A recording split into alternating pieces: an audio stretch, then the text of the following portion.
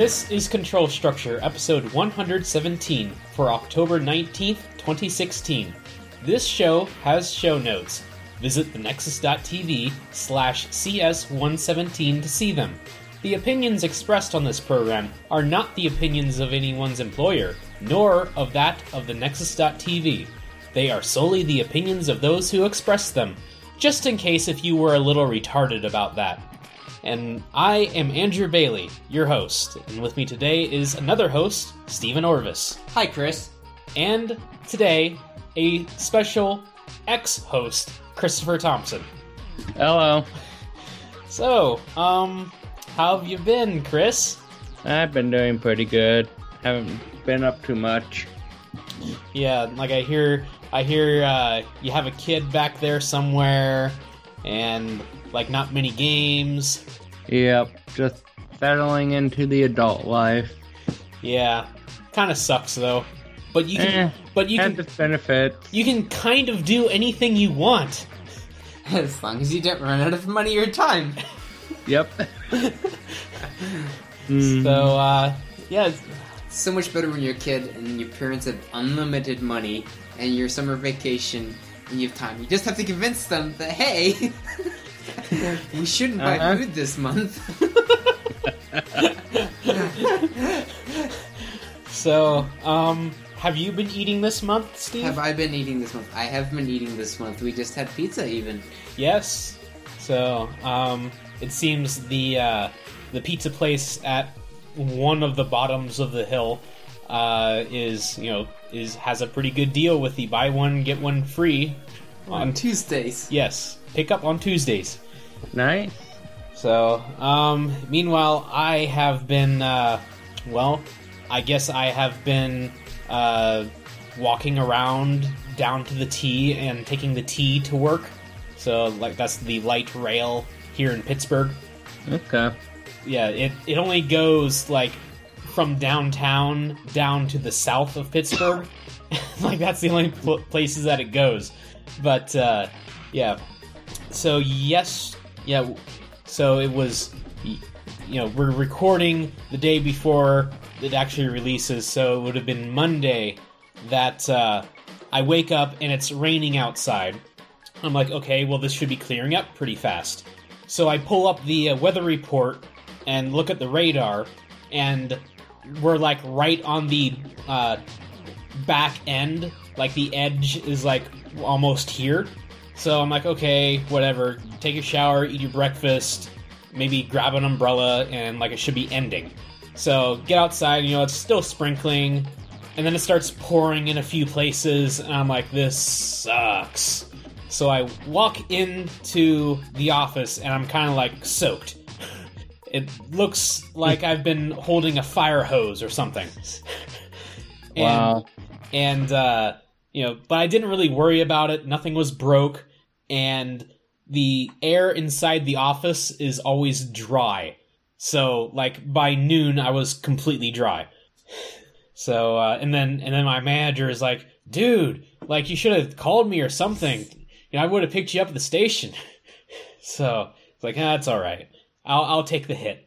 So, let's see. Last weekend was actually pretty warm. So I took the bike down to the T and rode around downtown a little bit along the rivers. So, and then, then it was weekend before, it was just too cold. So, yeah, we're in that time of year where it's hot, cold, hot, cold. So, fun times. And, coming up later this week, I will be going to the Circleville Pumpkin Show back in Ohio. So that's basically a street fair that's pumpkin themed. Is that the place where they, like, launch pumpkins on a launcher and, like, have a competition to see who can shoot it the farthest? Pastor mentions that all the time, and I've never seen such a thing in person. Okay. I think he needs to go see a psychologist because he might be hallucinating. So, it's not that violent as far as I know, and I've been there, like, several times. Could be fun. But, anyways, speaking about fun, and since no one else on this network does podcasts anymore, CitizenCon happened 2 weekends ago, during the cold one. Mr. Roberts showed off a lot of what has been happening with Star Citizen in the past year, and then gave an awesome demo of their procedural planet stuff. Like, this is amazing. You know, if have you ever looked into No Man's Sky? Yeah. And like, I don't think that you said you actually got it, did you? I didn't get it. So, apparently it's just been a rapid disappointment after disappointment. Oh yeah, it has. I've talked to a friend. He refuses the game for a couple of months because of how bad the ending was. Wow, it must have been worse than Mass Effect 3. But, anyways. He says Mass Effect 3 was the most beautifully written thing compared to this. Well, now that I think about it, No Man's Sky has barely written anything, because it's like pretty much all procedural generation.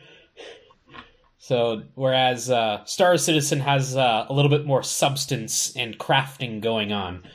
You know, I thought Star Citizen was done being built some time ago. You know, you would have thought so, but like I've been kind of following it, and they're like building the most sophisticated game engine ever, it seems like. I should download that game again. So, yeah, you can actually... I think you can actually go around an entire star system in Star Citizen now. So, like, you can, like, spawn on a space station and, like, hop in your little spaceship and, like, do warp jumps across places. Wow. And, like, I remember going to a derelict space station at one time and, like, grabbing some files. So, yeah. Huh. I'll have to try the game again, because last time I couldn't play it because of my graphics card. So, but now for something a little bit closer and has a more solid release. The Elder Scrolls V Skyrim Special Edition. That comes out October 28th. If you have it on PC right now with all the DLC, you will get this for free. So... interesting. Yeah, so... I'm not sure. Did you get all the DLC for that one, Chris? I did not, no. Okay.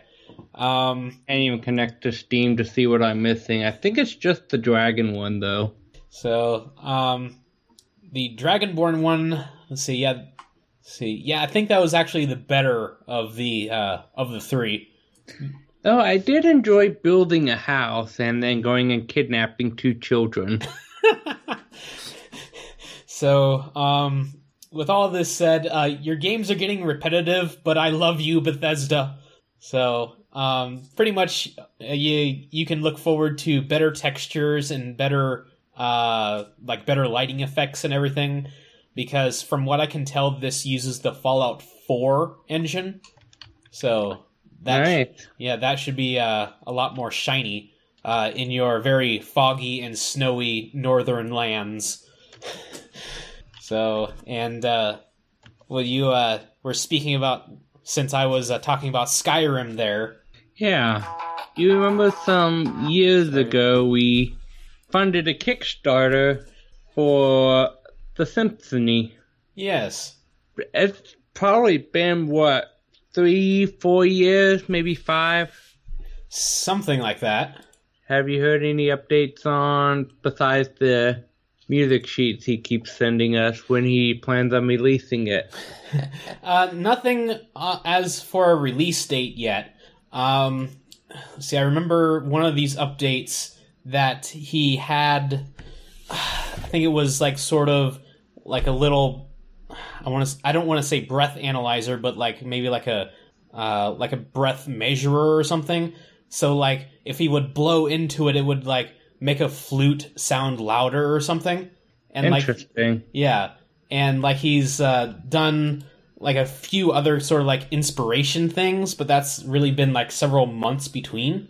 So you feel like he's not actually carrying through in the Kickstarter money and he's just gaming it? Well, I mean, what I would like to think is that, since he sort of contracts out to, like actual game studios to make their soundtracks, I'm really hoping that he's just busy making all these soundtracks, like actually doing his job there. So, see, a Kickstarter was released March the 13th, 2013. at least... So it's been 3.5 years. Yeah. So, like, I actually remember reading through one of the comments on one of these updates, and I'm not sure if it was, like, something regarding the actual CDs that they would be sending out, and this one guy was kind of sad because, like, the guy, or maybe, like, the two people that he wanted to, like, give these to had already died or something. It was really sad. Wow. So that is sad right there. So yeah, hopefully this is worth it. So, and I don't even remember how much I paid for it. Yeah, I think I was like at $33 for like 3 discs or so. Okay. Yeah. Let's see. I view my pledge and it wants my password. Yeah. See, it was maybe 3 or 4 months ago that I went through like most of the services that I use and did the 2-factor authentication. And, okay. And Kickstarter was one of them. So, has Kickstarter released the money to him, I wonder? Or are they still holding it back? Well, when you do a Kickstarter and like the campaign finishes successfully, you get the money right then. Okay, so he has the money. Yeah. Yeah. Mm-hmm. It's always a gamble. I mean, I think out of everything I've kickstarted, I've only had one successful game that's nearing completion, and that's Planet Explorer. Yeah. Let's see. Speaking of, there's the Road Redemption one, which is nearing release. Like, it was supposed to be this month, but since they like live in Louisiana, like there was a lot of flooding going on there a few months ago. So they're like, hey, sorry, we need to like push this back a little bit more. But supposedly they just released the multiplayer. So like I haven't tried that out yet, but yeah, that's coming along, and I need to jump back into there too.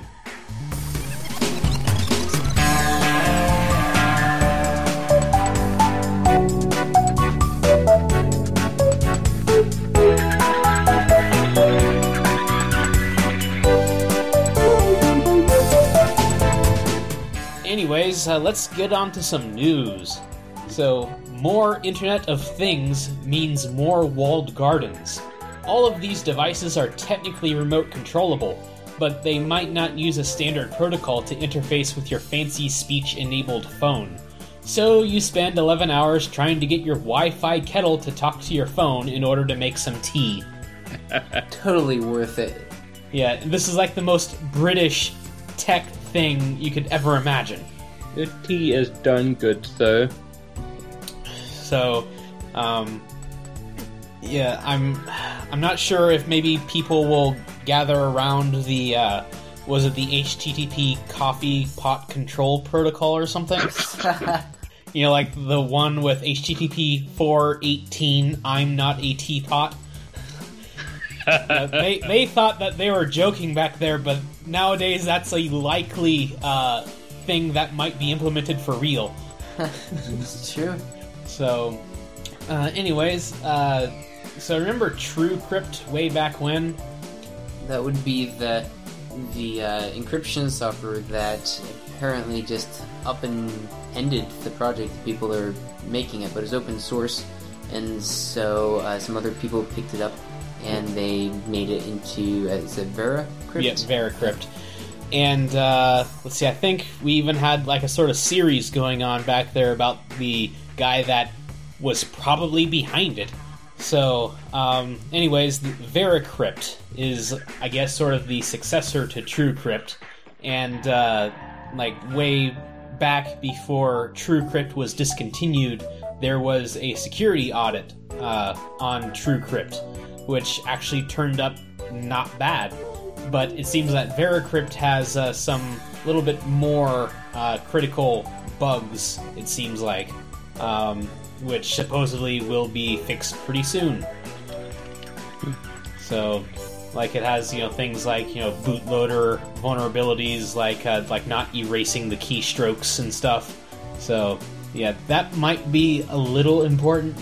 before you hand it off to another operating system. So, now for something a little bit weird. We don't really talk about, like actual physical bus interfaces, but OpenCAPI is a new data bus that allows a more standard interface between CPUs and other internal accelerators, devices, and processors.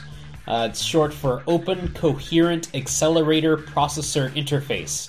So this is kind of like PCI Express, but on steroids.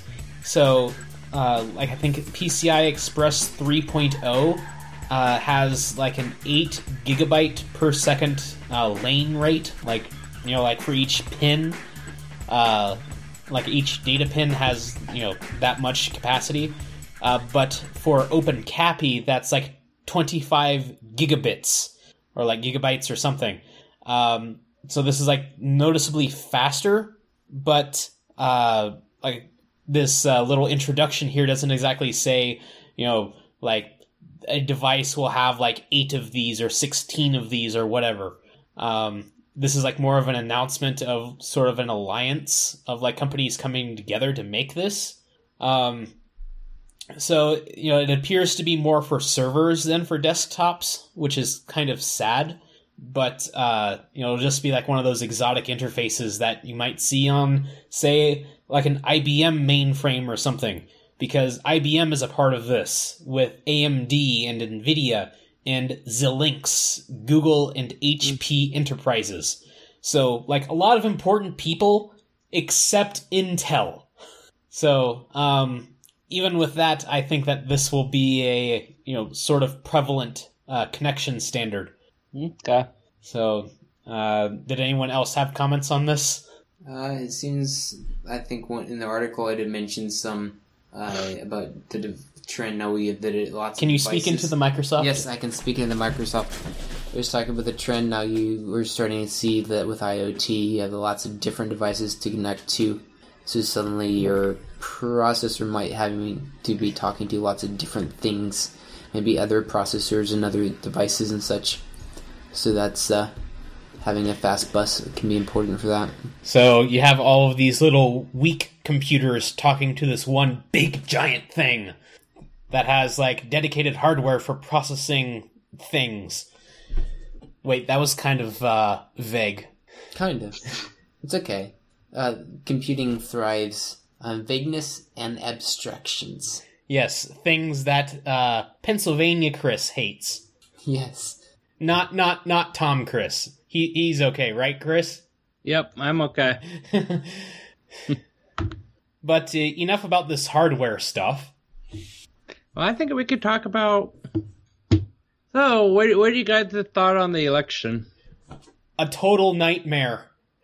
And you, Steve? It's not so good for the choices, I'd say. I've heard someone say this, and I think this is the best conclusion I can make of it all, is you're not really voting for the candidate, but you're voting for the judges that the candidate is likely to appoint. So that's a consideration. You're voting for people to vote someone else. Correct. As you referenced in the Fringe at some point in time, maybe not the Fringe pre-show Fringe. Yeah, it's the Fringe Fringe. Democracy. It's a republic. So, the Fringe. Yeah. So, yeah, speaking about IoT and its inherent, insecurities, like all these voting machines are kind of ripe targets for that. Correct. So I saw this on the TV today, and they're saying the electronic voting machines are outdated. Most of them are more than 10 years old. And I was thinking, we only have an election every 4 years. That means these voting machines only get used twice, aside from local votes. Yeah, well, like twice a year. Yeah. So well, like twice in its lifetime. So, these things tend to be kind of exotic, customized machines. Uh-huh. So, majority of the world still likes to use paper. Yeah. Back in my day, we had hanging chads. That's the problem, is the software is, you'd have consistency there, and it's everyone's homebrew solution, if you made a system based on Linux, so like say the Turkey, they made their custom super security military Linux, base it on something like that that's supposed to be really secure, and then make an open source software that runs the voting, add in the concept of, we were talking about in PA, we don't have an audit trail, which we don't. They vote, and I even heard of a story from a man from my church. He said he voted one way, and when in the summary screen it showed something totally different, and he went back and changed it, and it wouldn't take it, and so he called people up and they came and removed the machine. Anyways, point is, we don't have the audit trail, but if someone collaboratively, if we made open source voting software and it became like a standard, then at least people would have a chance to poke with the code and look at it, find bugs, and maybe we could get standardized. Yeah. And like, but, there's going to be that one person that's debugging in production. Yeah. I'll just flip this bit. No one will notice. Let's see what this does. Whoops. And now the White House is burning. I heard of a system once that was kind of neat. I think it was more of a proposal rather than something they'd actually done. But somehow they were going to use these codes that look kind of like one of those, 2D barcodes, I think is what they're called, where they have like the dots and things more, so kind of like what your cell phone would scan. QR code. QR code, there you go, that's what it is. It looks kind of like a QR code, but it would print two of them, and when you put them together, it was readable data, but separate it wasn't. And somehow the idea was then you'd be given that, and there was no way for them to trace back who it was that voted. But then you could, if they needed a recount or something, you could bring your slip back, and they could match it up somehow, and then verify it. And like with a complete piece, they could get the data back. It was an interesting concept. So interesting. So I know like a handful of states, like they don't have voting machines everywhere. They just send out paper ballots to everyone in the mail. So like I kind of imagine that would kind of be like the tests back in grade school where like you fill in the little bubble on the sheet and then but like you don't have to erase anything. Yeah, and then there's like an OCR machine that goes trouble if they're so concerned about people hacking it, I mean, you're sending it out in the mail, some guy could hijack the post office. It could, but it's going to be more limited quantities at that point in time. As it was mentioned in the article, there were machines in Virginia that apparently had the Wi-Fi turned on and was unsecured. So apparently people could just like log in and do stuff.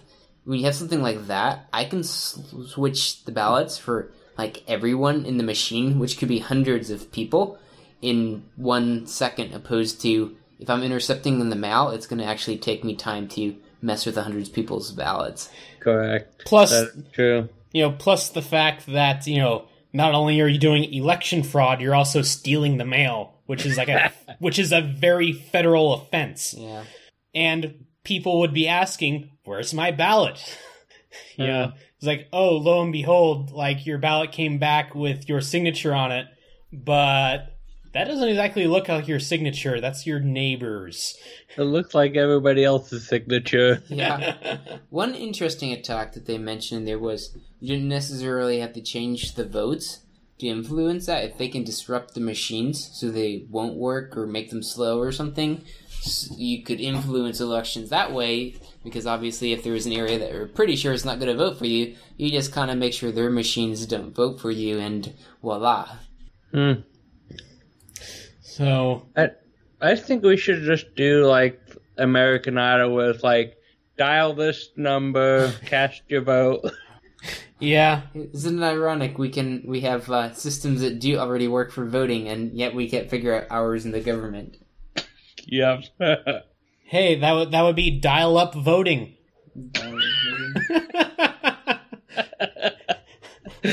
So I got a question. How would you like to grow your own plane? Grow my own plane. So that's right, grow a plane.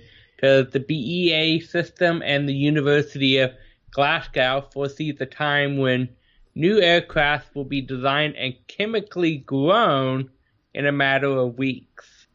Yeah, when you were first saying that, it's like, I know things that grow on planes. We're not talking about the fungus that keeps coming back. We're doing that in the reverse. We're like actually growing aircraft. So it mentioned in the article that this is in some way related to 3D printing in some way. I'm not sure how they're arranging the things so they grow, but it sounds interesting. The whole 3D printing and everything is a lot of possibilities to it, I'm seeing. Yeah, like you even have one. I do. I have a 3D printer, and I even broke it like right before I came. So my glass on the bed, I've had this glass for a while, so I understand if it breaks because it only cost a couple of dollars. Anyways, last print job, I started taking the pieces off, and like this flake of glass was on the bottom of one of the prints, which is like, it didn't crack the glass. Just imagine a piece of glass, not all the way through the glass, just like a flake of it just pulled right up off the glass. It's really strange, like a whole chip. And then I was taking another piece off, and it did it with another piece. So I don't know if that glass just finally got overstressed enough, and it just decided, okay, I'm done with this whole heat me up and glue stuff to me, then rip stuff off me thing. I've had it. I'm done. So yes. Went to Lowe's on the way down here and picked up a new piece of glass. So, awesome. Back in business, hopefully. But yeah, 3D printed grown planes. So this, the whole quad chopper thing and all of that, this can make that pretty fun. It was talking about designing them quickly and being able to put them in production really fast. That could be very useful. And then we were watching the little YouTube video, and it's saying that, it's totally green and stuff. So, I mean, sure, you're dropping bombs and destroying people and dropping nukes, but it's a green airplane. It did not hurt the environment to be made. Yep. So, here's another interesting thing. One of the things with the 3D printing and all that I remember reading a long time back. I think we talked about in the podcast. It could be just something I read. I think it's something I just read. There's a person way back when, this is before I had a printer, had designed a 3D printed gun, and he was talking how this could change gun laws and change things, because suddenly everyone could have a gun. Anyone that wants a gun could have a gun. Well, with this, if like these chemically grown stations become a thing, everyone that wants their war helicopter could have a war helicopter, an army of whatever's you can grow out of this device. You could grow your own car. You could. There's like all kinds of stuff you could do with this. This is really neat because it seems like they can just form the circuitry right there in place, so you can design your own circuits and just like grow them. That would be really cool.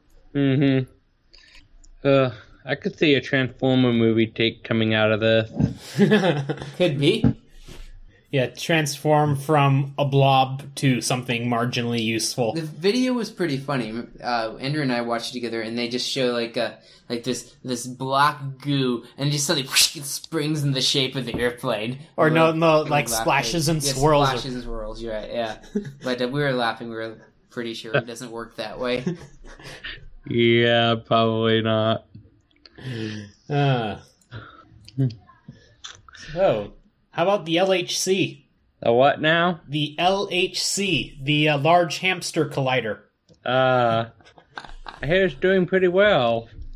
Up to 278,000 hamsters. Wait, that's not right. It's a video I'll show you later. Okay, I need to see that. Sounds really funny. You mean he hasn't seen the video? He might have, but it's good to watch again anyways. I am blessed with a terrible memory, so that I can read books again, I can watch videos again, and I get just as much enjoyment out of them as the first time. But if you are bored, you could take a virtual tour of the command center at the Large Hadron Collider's home site. Yeah, in fact, I think you can tour a lot of the LHC as well. Oh, when I tried that, I was stuck at only one spot. I couldn't figure out how to walk down it. Orange. It'd be kind of nice if they stuck a camera in there, like and then shot it around. And this is the camera when it exploded. Notice the things that are flying by the side and the stars. Okay, I'm looking around the storage room. How exciting. Yay. So, like, I remember actually at one point, like, they actually had some of it that was apart, like they were doing repairs, and you could see, like, all these wires and stuff going around. Yeah, it was pretty neat. So, this is essentially like Google Street View, but inside buildings. Yeah, interesting. But, so, have you ever done a Hello World? Yes, too many, and I don't think that it's real programming. About the time when I actually was old enough, or maybe not old enough, when I actually started programming in seriousness, I did a couple Hello Worlds, but very soon it became obvious that the culture of programming was kind of against those examples. Well, Hello World has its own Wikipedia page. You know, it doesn't surprise me. I understand. Yeah, we don't have our own Wikipedia page. You saying for the podcast we should have our own?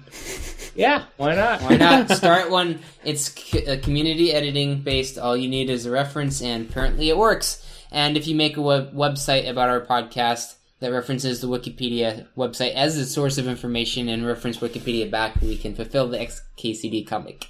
Yes. It will be perfect.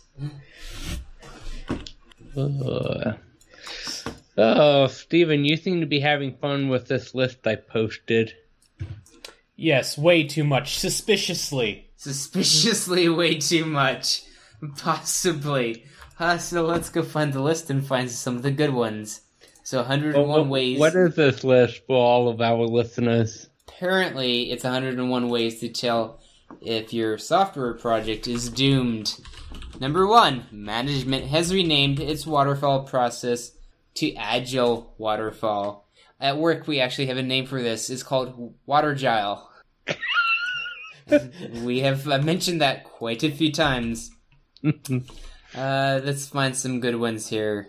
One of my favorite is your car has been towed from the office parking lot as it was thought abandoned. So, I guess I have to do one. Let's see. Which one was it? You know exactly how many compile warnings will cause an out-of-memory exception in your IDE. How about progress is now measured by the number of fixed bugs and not completed features. Speaking of, every bug is prioritized as critical, and every feature is prioritized as trivial. You're friends with the janitor. As it is. Your project manager has also been spotted consulting a Ouija board. Let's see. One of them was, your manager can be replaced by an email forwarding script. That somehow also spends his lunch hour crying in his car. Every bug is prioritized as critical. And yes, that does happen. Yes. Too many times. Unfortunately. So concerned about the stuff that doesn't work. Yeah, like, what is their problem? I know. I mean, it's just that you can't use the entire service. You can send half a request. Why would you want the whole thing? Your team believes ORM is a fad.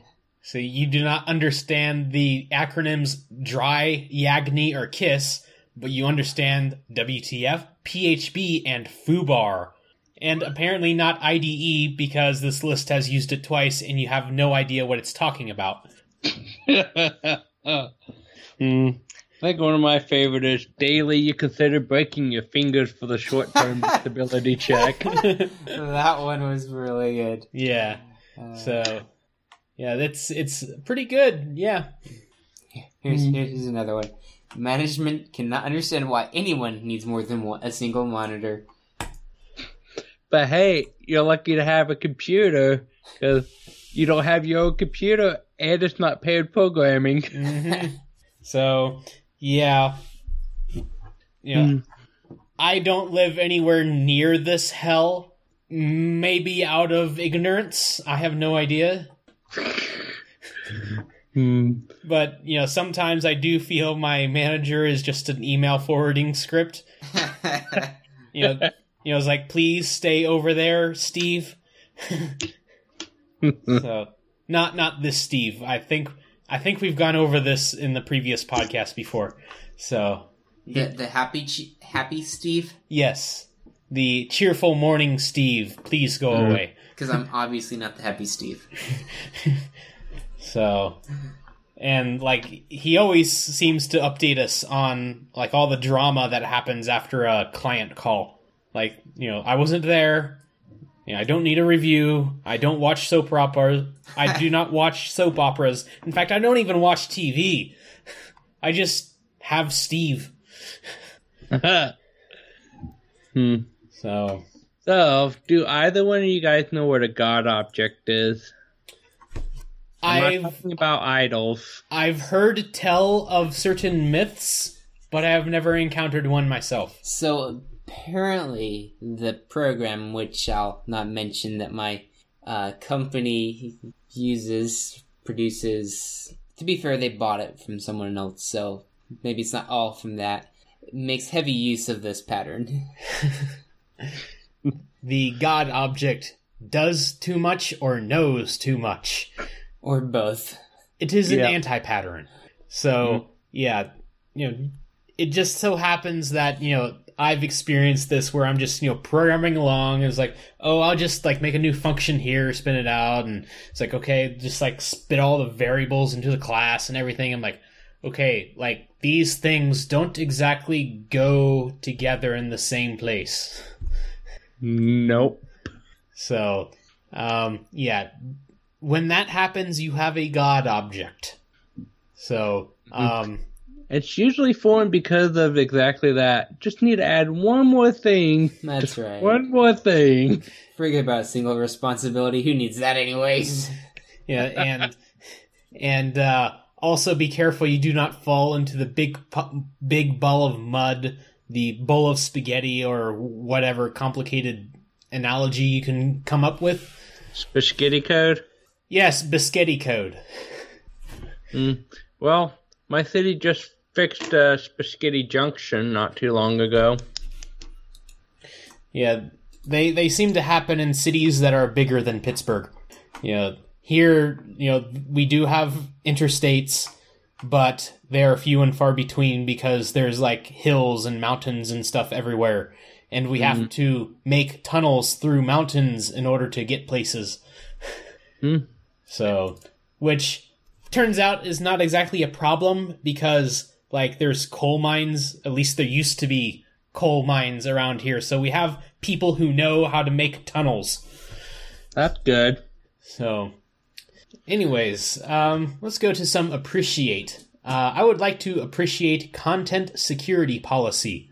This is an HTTP header that, attaches itself to your web requests, and you can configure it to essentially eliminate some XSS attacks, or cross-site scripting.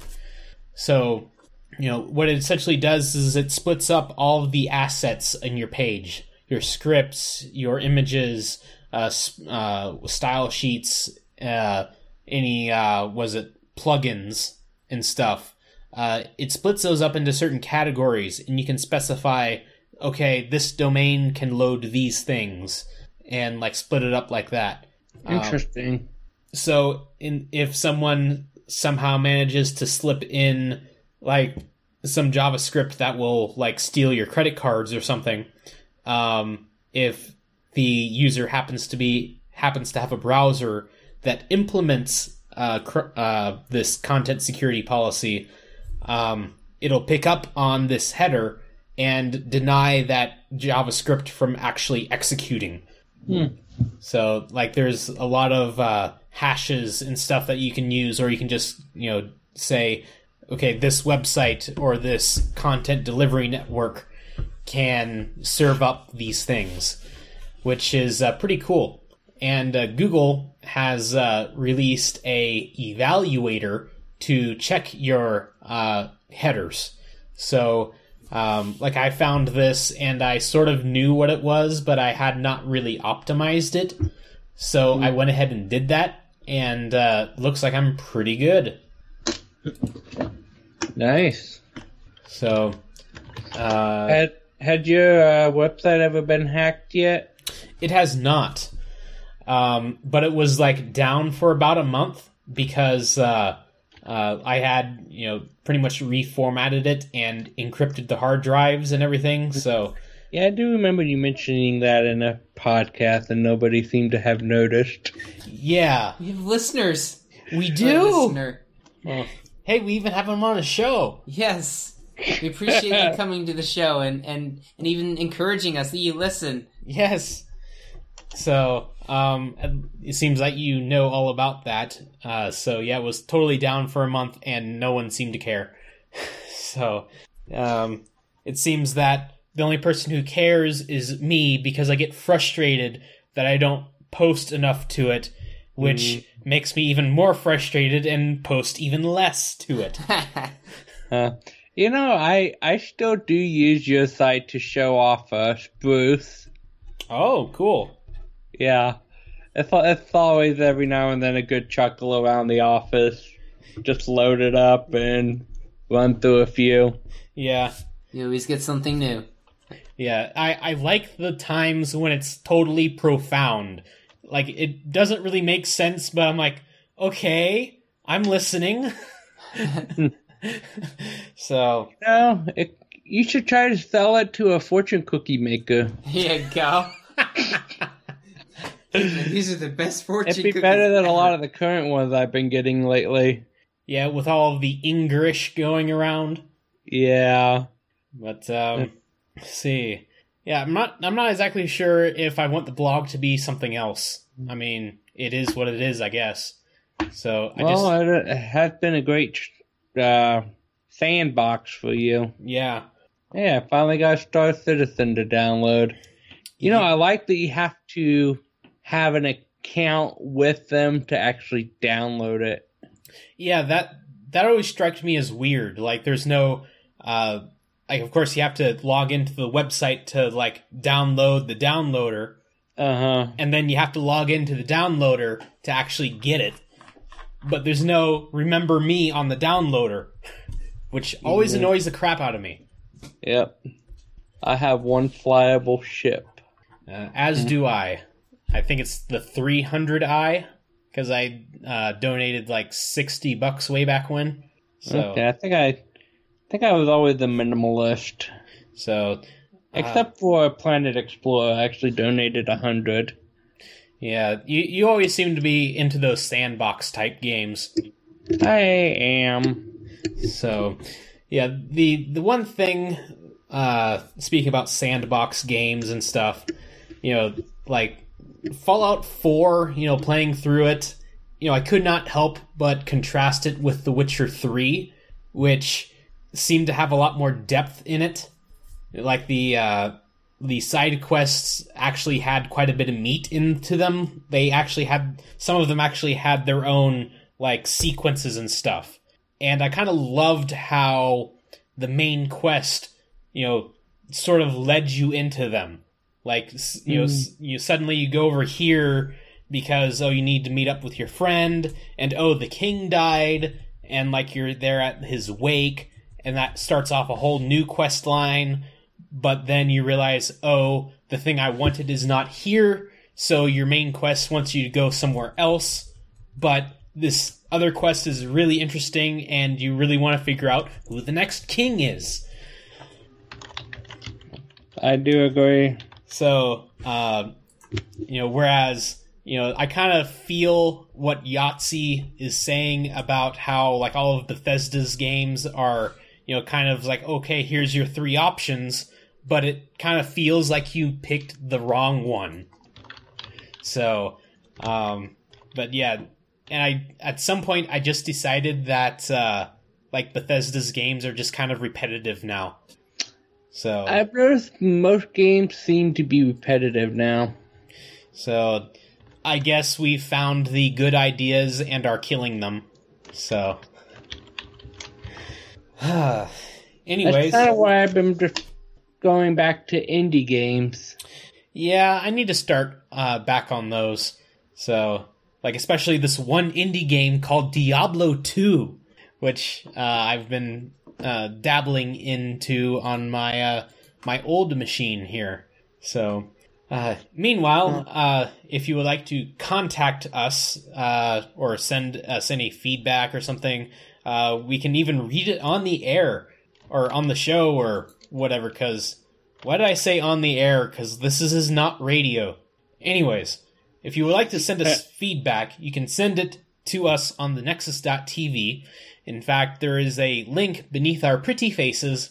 And do not forget that today is International Backup Awareness Day, so back up all your games and all your game saves, because... And all your databases. And save your game every 30 seconds, because you never know when it's gonna crash. Yes. Save your IDE every 30 seconds, because you don't know when it'll go be crashing. True. From all those out-of-memory errors. As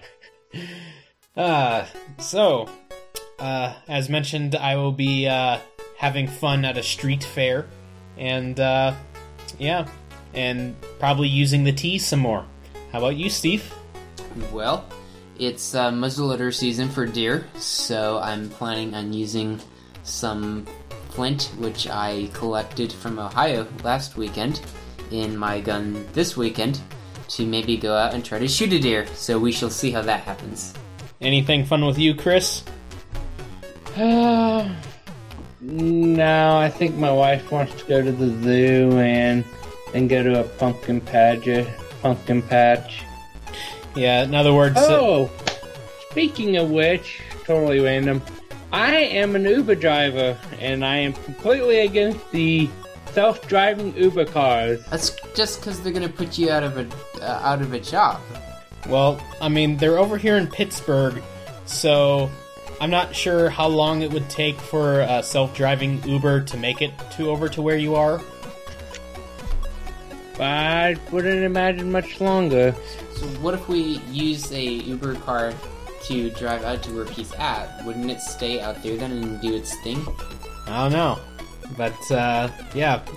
I recall you mentioning that a few weeks ago, so, yeah. People have been wondering, it's like, oh, have you seen these things? It's like, well, I remember seeing one of them when I was out riding my bike once. Did you get hit by it?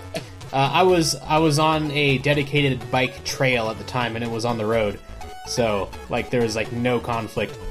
But yeah, I was just riding along, and I see what I imagine a Google Street View car looking like, because it had this huge thing on the roof with a whole bunch of cameras. So, I thought, it's oh, is this, Street View or something? Smile! And then I saw, Uber on the side. I'm Uber? Okay, that's weird. And then I read about it, a few months later. Then I'm oh, that's what that thing was. So... But, yeah, Uber is extremely profitable. I mean... Kentucky Derby weekend alone, for 36 hours that I drove, I netted $700. I know that... Hello? Hello? Oh. I thought my screen froze for a moment. We didn't freeze, so... Anywho's, so... Yeah, that... Alright, we got interference here. So... Well... I guess that seems to be about as good a time as any to say goodbye, so have a good one. You too. You too.